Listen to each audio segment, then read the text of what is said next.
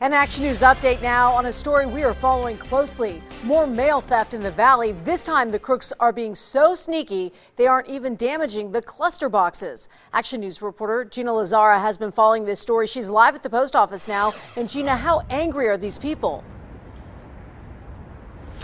Trisha, these residents are desperate for a solution. One of the victims told me her mailman said more than 100 mailboxes were hid in Summerlin last weekend.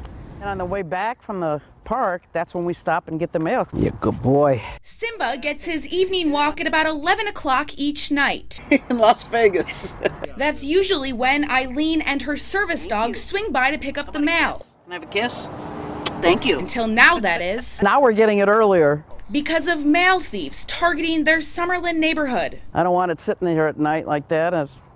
This is what's going to happen. It started last month with just one of these cluster boxes. What they do is they pry this open here. Then the following week, Eileen says a handful were broken into. And this past weekend, it happened again. One of the neighbors put this sign up.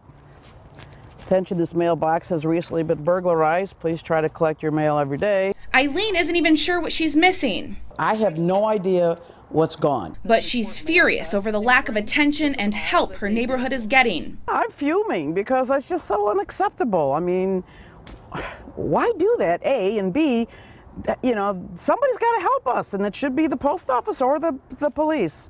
And they don't want any part of it, and that really bothers us. She sees the solution as simple.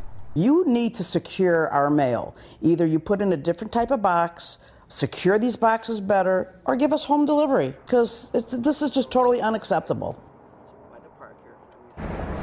The Postal Service told me over the phone they actually have no plans to change the material of the mailboxes. But they also said, quote, they follow every lead and investigate every report they receive about a theft.